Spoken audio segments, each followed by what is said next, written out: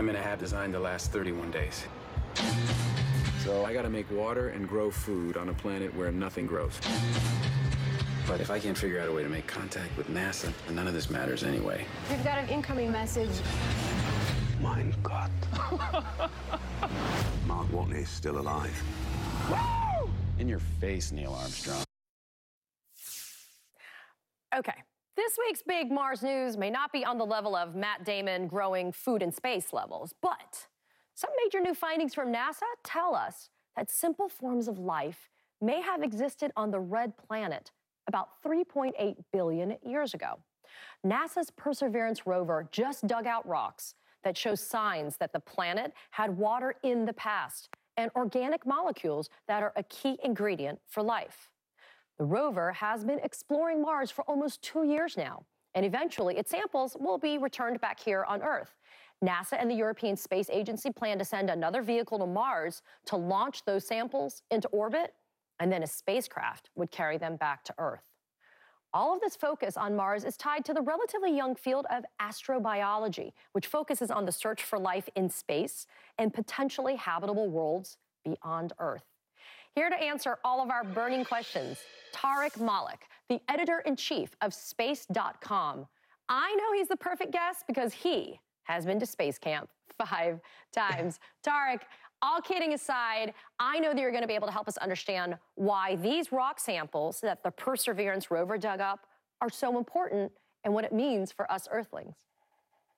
Well, Katie, this is really exciting because the Perseverance rover that NASA built, it's the most advanced, most capable car-sized rover we've ever sent to the red planet. And that question has always been there. You know, is there life on Mars now? Was there ever life there in the past? And what can that tell us about how special Earth is, where we see life everywhere? And what these discoveries, there's 3 separate studies that came out kind of at the same time, is that they've confirmed that this place, this Jezero crater, where Perseverance has been rolling around, was awash in water on Earth. Everywhere there's water, there's life.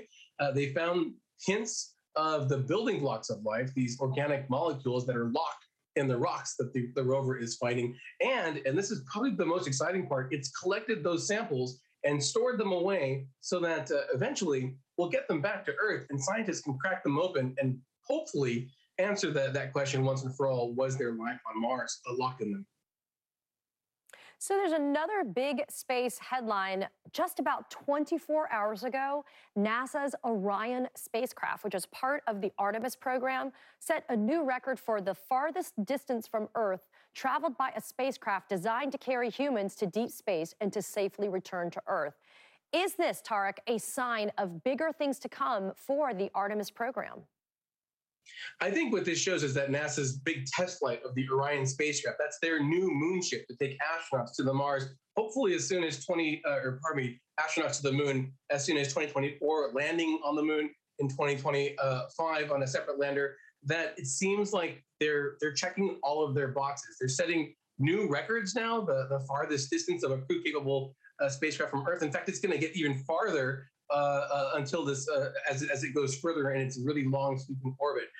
There's still a lot of milestones to go. They have to get this spacecraft back. It's got the biggest heat shield ever. It's going to be coming in much more harshly than the Apollo capsule. So there's still some road to go, but so far everything seems to be going well. And the big question is, when can it carry astronauts?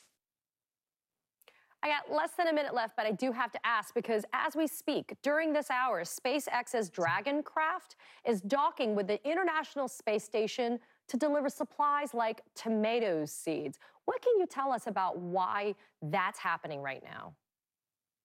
Well, very busy in space, but this is just part of what life in space is like. Astronauts on the International Space Station need supplies. SpaceX is one of 2 companies that flies those cargo missions for NASA.